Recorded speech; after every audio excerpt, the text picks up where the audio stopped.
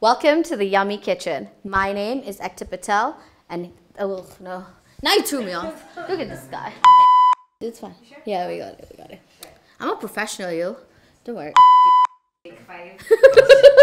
Shut up. Welcome to the Yummy Kitchen. My name is Ekta, and this is the mystery box. You pick it, I make it. Uh-oh.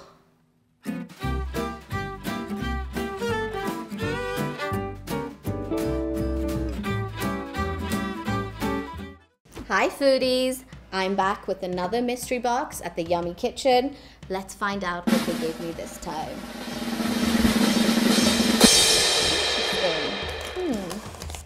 Provolone, I like me some provolone. Blue cheese, crowd divider. There's pears, there's Greek yogurt too, onion jam, some chicken breast, and also some puff pastries. What could I make with this? Keep watching and we'll find out together. So first up, we need to brown our onions. I've got some olive oil and butter in my pan here, as you can see. I've got some finely diced red onion. We don't really want them to brown, we just want the onions to sweeten up a little bit. So while that cooks, I'm going to marinate my chicken. So first off, of course, salt, generous pinch.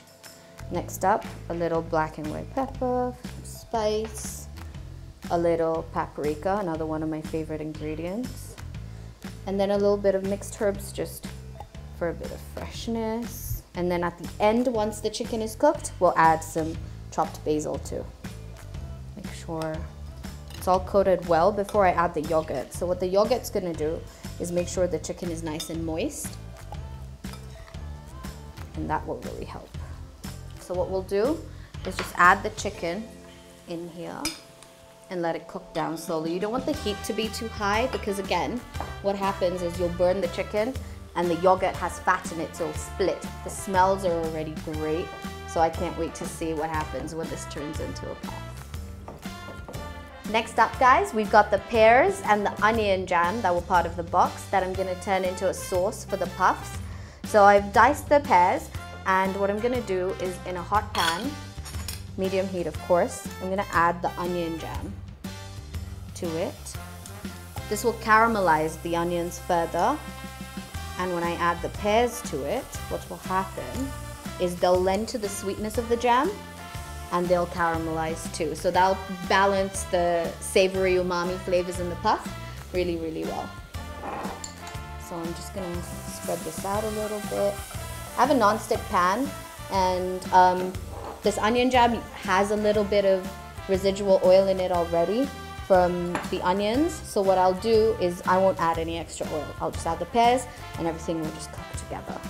So I just want this to come up to temperature. That smells so good already. And then add my diced pears. There we go, and I'm just gonna let that simmer on a low heat. And in a couple of minutes, I'll add some water just to make it a little bit more runny and give it that sauce-like consistency. In the meantime, my chicken's done, so I'm just going to mince the chicken.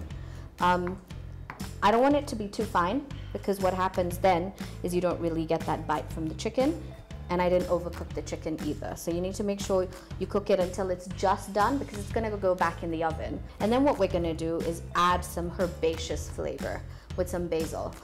What this does is it opens up the dish, and even when you're eating the puff, you're not just getting savory notes, you're getting floral, herbaceous. I can't even say the word, I'm so hungry. I'm so hungry. Herbaceous notes. So I'm just gonna add this to my bowl here. And then I'm just gonna sprinkle in my chiffonade of basil.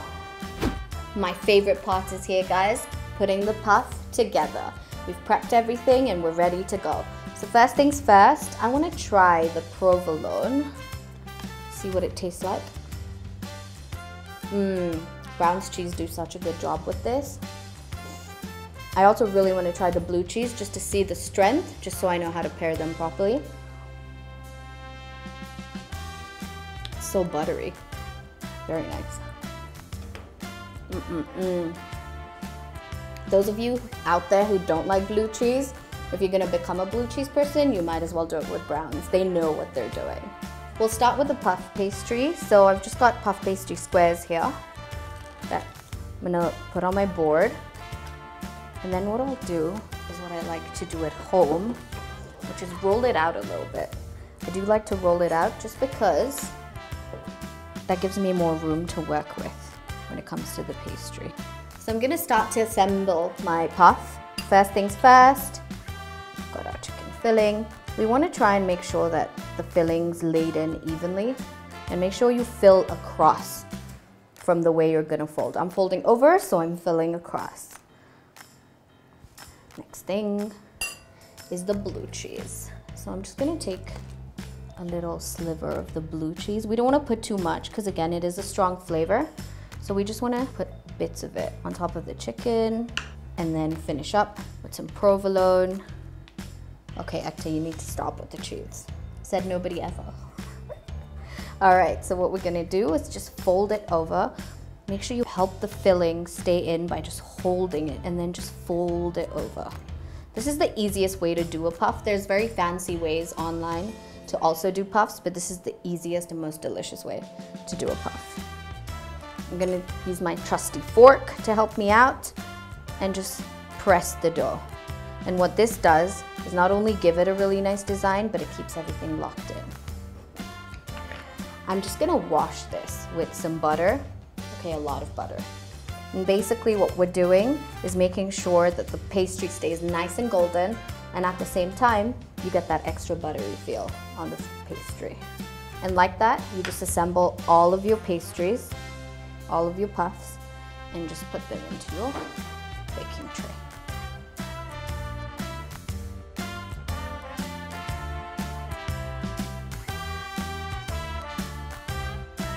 I'm so excited. It's time to get these puffs out of the oven. They look incredible. So puffy, some of the cheese oozed out, but that's okay too. Right, let me see. Can you hear that? Nice and puffy, nice and crispy. I'm ready to dig in. There you have it. Chicken puffs with an onion and pear jam. Take a bite.